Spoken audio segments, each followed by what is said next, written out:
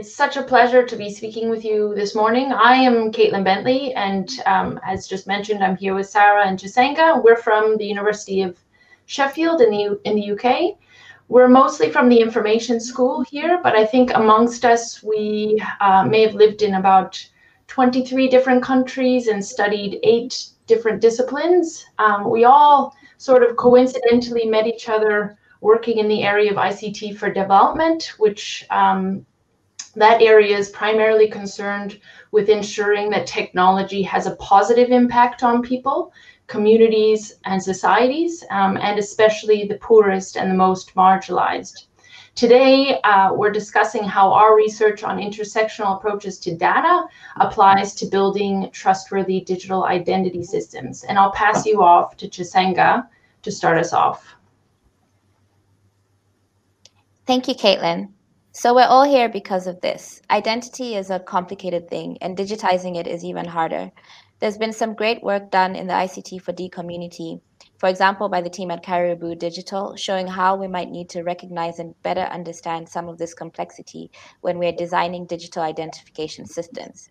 So Vita Beta, along with other academics like Silvia Maciero, have shown how, especially for women and other marginalized people, that digitizing identity can have both positive and negative consequences at the same time. And it's critically important to understand why from a social technical and for us from a critical perspective too. In our research, we view identity from an intersectional perspective.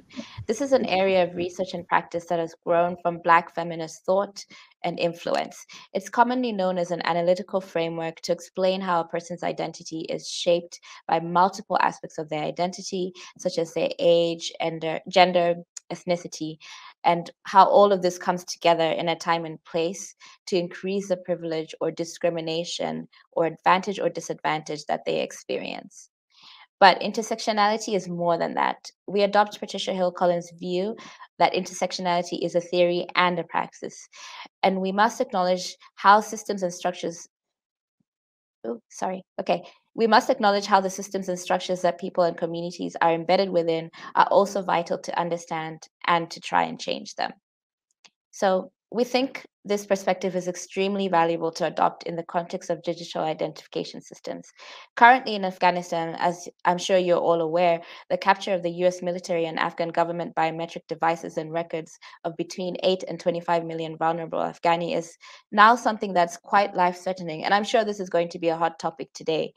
It's not enough to design an effective identification system without considering the risk holistically for the most marginalized in a context as well as over time. But we also recognize the motivation behind the SDG goal 16.9 and as well as World Bank's Identity for Development initiative and all the research surrounding that. It shows that there could be important benefits to having a legal identity.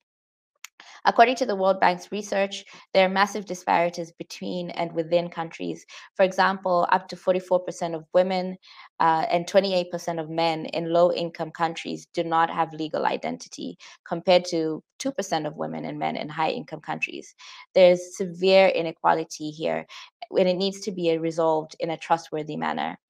So what we're interested in investigating is whether and how an intersectional approach could be useful for contemplating the design, development, and maintenance of digital identity systems in a way that accounts for the balancing act that occurs when weighing the risks and benefits, thus trustworthiness of a digital identity system.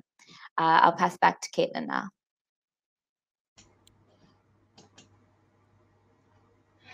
So we adopt 3 frames to investigate that question. The first is intersectionality, as Chisenga has just discussed, what we mean by that. But when we consider how this perspective might contribute to building trustworthy ID systems, we think that what's really important here is that the institutions building, managing, and maintaining these systems are trustworthy. So what we consider as institutional trust is first the ways in which a person or an institution serves the interests of the truster. And in our case, we're particularly interested in the perspectives of the most marginalized in society. And second is competence in the domain over which trust is being given. So we argue that it's relevant to examine the ways that institutions are competent in collecting, managing, storing, and disposing of data in the context of digital ID systems as a way of looking at institutional trustworthiness. We're inspired by Matthew Smith's paper, which explores how e-government systems can embed trustworthiness cues, which can help to build institutional trust in certain circumstances. And what he means by a trustworthiness cue is it's just a sign that demonstrates trustworthiness properties. So in our case, trustworthiness properties could be things like formal accountability mechanisms, reliability of data, monitoring by systems, and etc. And so for us, we're particularly interested in all of these things in relation to data. But a main challenge, though, is that defining data competencies from an intersectional perspective is still not clear-cut. In the past few years, more than 2,000 articles have been published, all claiming to adopt an intersectional approach. These articles come from across the social sciences, medicine, humanities, psychology, the arts, and literature. And at the moment, intersectional approaches are being applied in very diverse ways with limited methodological discussion and even less about data in particular. So on the one hand, we'd like to learn from this very diverse scope of literature, but on the other hand, we're still drawing on our experience, like Sara's expertise in migration, and Chisenga and I both collaborated recently with the Inclusive Data Charter on the project on this topic. So to give an idea of what we mean by an intersectional approach to data, the Inclusive Data Charter's primer gives some key recommendations when adopting an intersectional approach. And these are that institutions need to center the voices of individuals at greatest risk of marginalization or discrimination. They need to promote equity across the entire data value chain. And this is really where we see how everything from identifying a citizen group, collecting data from or about them, all the way to how this data is used and impacts on their lives is considered. And then finally, it involves ensuring that data systems are inclusive and safe fundamentally. So just briefly, for our research on trustworthy digital ID systems, this is part of a wider research project to establish intersectional approaches to data. As I just mentioned, we're doing a critical literature review of the 2,143 articles that adopt intersectional approaches. We obviously can't review them all, so we're taking a random selection of 200 articles and coding them for how they handle data and what for. For this project, we're doing a focused analysis to examine the migrant perspective and articles focused on people and communities in developing countries specifically. We're analyzing what data competencies are needed for digital identity systems to generate basically some recommendations for design or practice. And I'll pass over to Sara now. So as our analysis is still not complete, this is just a sneak peek of some very preliminary results relative to how the literature is using intersectional approaches to data and how it has been considering migration and the perspective of migrants. First of all, we saw that there's a good number of articles that include discussion of migration and intersectionality. So we found about 800 out of our whole corpus, so it's about 27% of the whole corpus. But the included literature does not specifically engage with digital identity as of yet. And this, including migration, we find it's a strength. And it does result in unique ways of conceptualizing problems and understanding perspectives that are usually ignored by wider systems. It helps determining impacts, for instance, using distinct modeling techniques.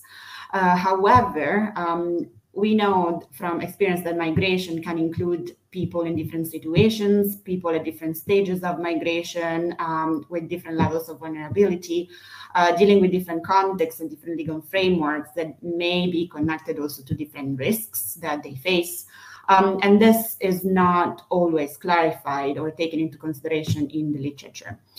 And in the same way, we haven't yet at least found studies that deal with the most vulnerable cases where dealing with data can also be even life-threatening to migrants.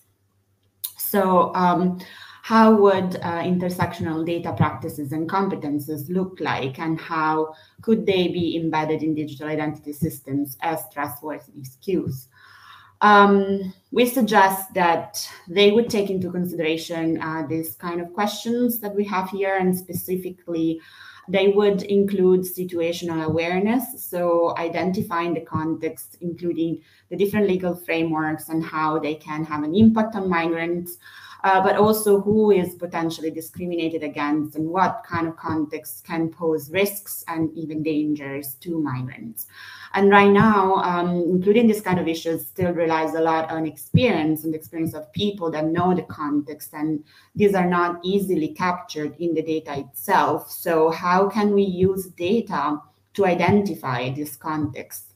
And one suggestions would be definitely that, according to our experience and according to the literature as well, ethnographic and qualitative research is extremely relevant to identify these kind of issues and to understand the effects of systems, especially on the most vulnerable. And similarly, prioritizing the engagement of people with the kind of lived experience that talk to this kind of marginalization into these approaches and practices to data would be key. As well as engaging them in the choice of institutions that should be involved in the collecting and storing and using migrants' identity data. And other suggestions have to do with making sure that migrants are truly informed relative to data chains, so that they can have some forms of control and decision on what happens to their data. And in this respect, probably thinking about decentralizing data to facilitate matters related to identity sharing and control on where and why to sharing data would be important. And finally, in the cases of migrants that are more at risk, where collecting identity data can pose dangers to them and where there are reasons to question certain data practices, again, we can think about cases of biometrics. So questioning whether a non-collection of this data would be possible in certain cases, what it would imply, and understanding whether other kinds of data would be more suitable for migrants, again, in particularly vulnerable situations, and checking whether the benefits that they get out of it are equivalent to the ones that non-migrant communities would get out of it, and whether the potential invasion of privacy would be commensurate to the gain would be important. So as we have seen, different groups of people experiencing different kinds of marginalization or different levels of oppression would have definitely different needs and gain different benefits. So intersectional approaches enable digital identity systems to be adapted and remodeled in a tailored way for these kind of communities. A key strength of an intersectional approach to data is that it considers data across the entire data value chain. So for digital ID systems, this implies starting before its design, through its development and implementation, and all the way to its use, maintenance, and reuse, change, impact. So for us, this necessarily includes end-of-life planning. And given that we're not yet finished with our analysis, we'd like to share with you just some early ideas of what we envision our contribution might be. So for this, let me go back to Matthew Smith's work on trustworthiness cues again. In his research of Chilean e-government services, he found that interactions with the systems that directly impacted on citizens seem to be the most important thing for building institutional trust. So information that was not relevant to achieving a goal was not noticed and played an indirect role in determining people's perception in these cases. This insight helps us focus on what aspect of intersectional approaches to data may be the most relevant in the trust dynamic. And I'll share two key examples. First is effective requirements analysis in the design of digital identity systems. Often a detailed understanding of community needs already exists within communities and amongst local organizations or specialist researchers, but we continue to fail to connect the dots between it. And in other cases, resources of this type of work need to be unlocked so that it can happen consistently and across different types of communities.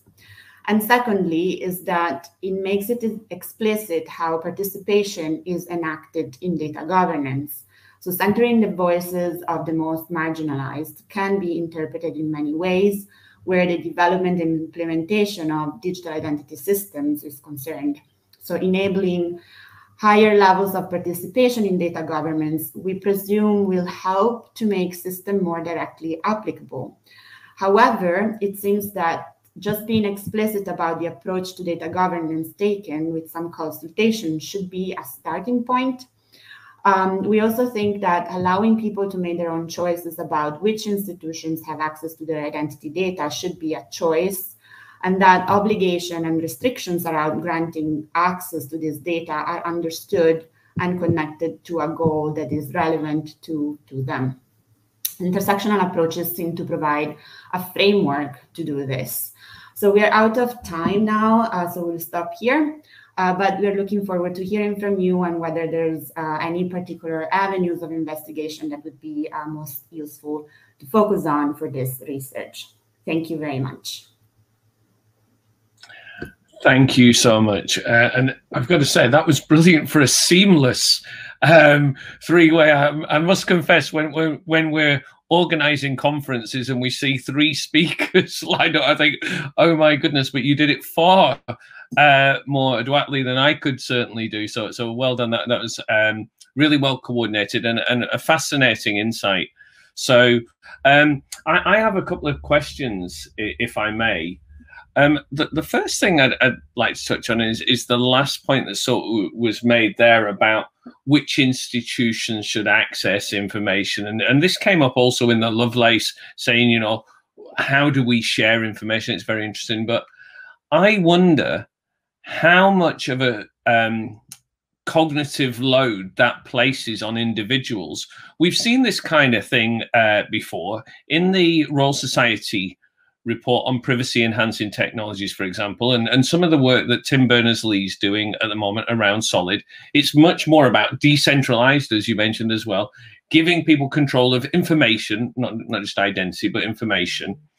But I do think that sometimes when you have that does give a real significant management problem to individuals. So I'd like to ask, if we're going to give all of this control, have you looked at how people might be able to cope with managing that? So I don't know which of you to ask that to, but maybe you can consider it between you. Yeah, I can take that one.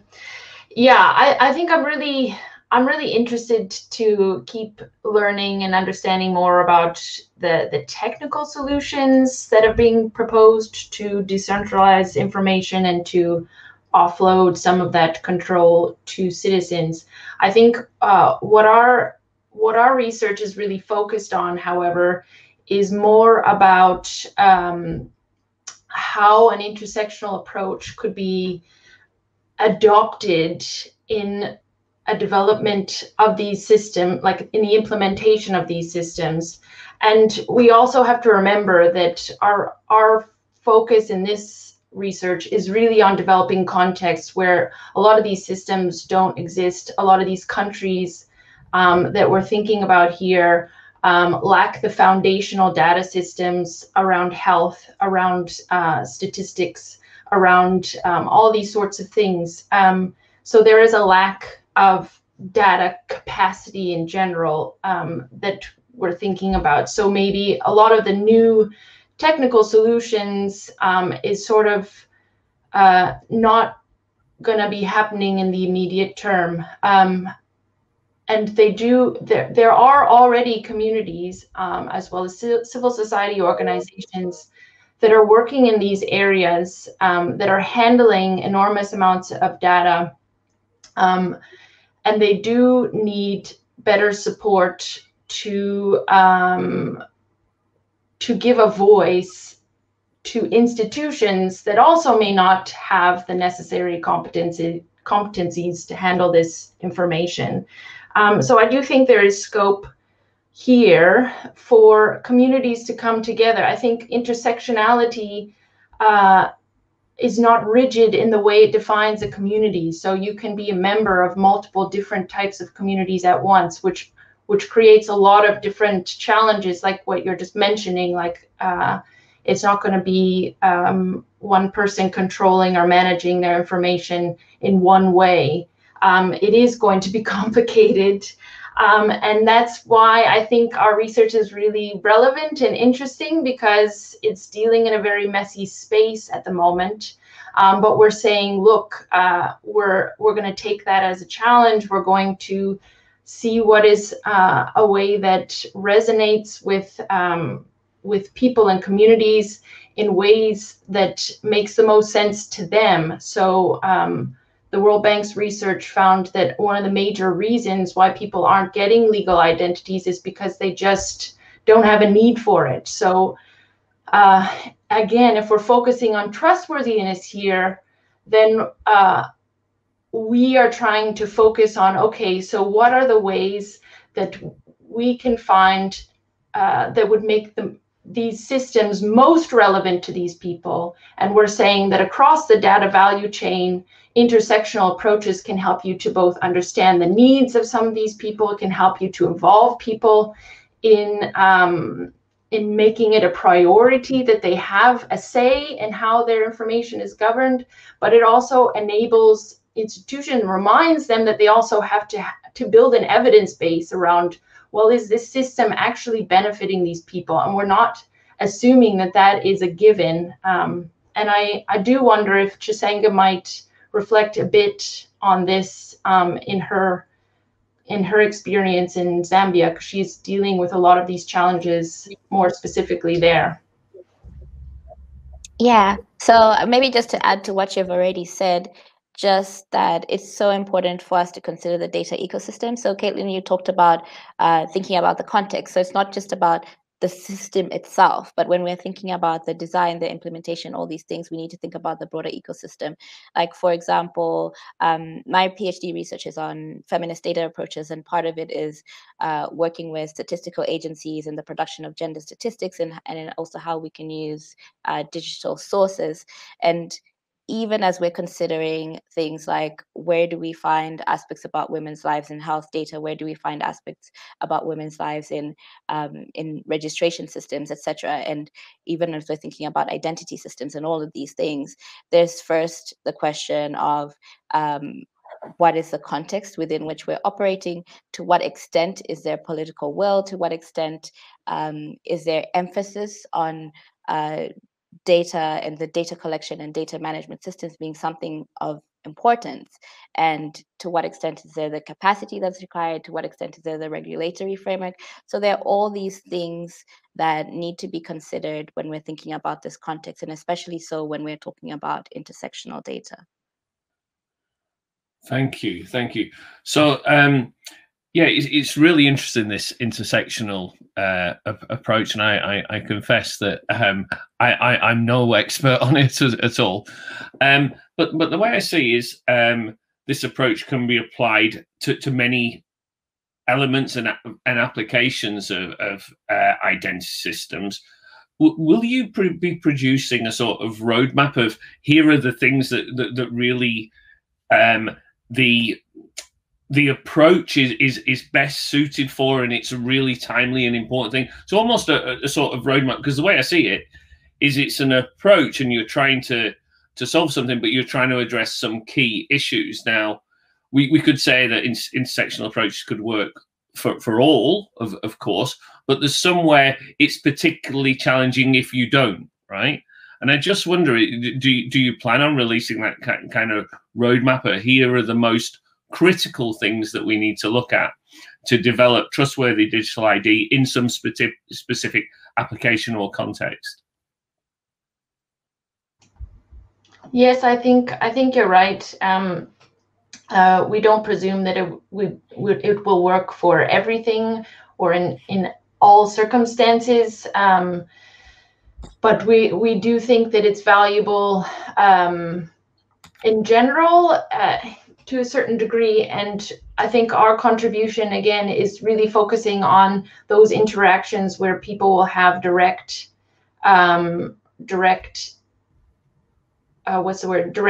interactions with digital ID systems, but also how these systems are impacting on their lives and their outcomes, their personal outcomes, as like getting a job or accessing health or things like that. And we would try and break it down by focusing on these specific communities, just to compare and contrast how applying an intersectional approach to the case of migrant communities versus a low-income country that lacks maybe data infrastructure, for example, how would those approaches differ, and what would the steps that you would need to take to make a digital ID system trustworthy? How would they be similar or different? And maybe we can consider a decision-making framework or a set of guidelines that would be useful to consider, but I'm not sure that a roadmap in a general sense would be applicable to every country everywhere. But it's something we're definitely curious to hear from the audience as well, like what format these recommendations could be useful to them and what would help them in people who are designing and developing these systems and trying to understand their impact, like what would be helpful. Thank you so much, Caitlin. And it was interesting there how you said about engaging with this community, and we hope we've given you an opportunity for that. So there are some comments in the chat. As I said, we're also looking at social media, and the three of you have also managed to put your email addresses there. I think it's fascinating work. I'd certainly be keen to learn a little bit more and have some conversations outside of this. So really fantastic. So thank you very much for joining us this morning. Let's hope that this just starts a conversation.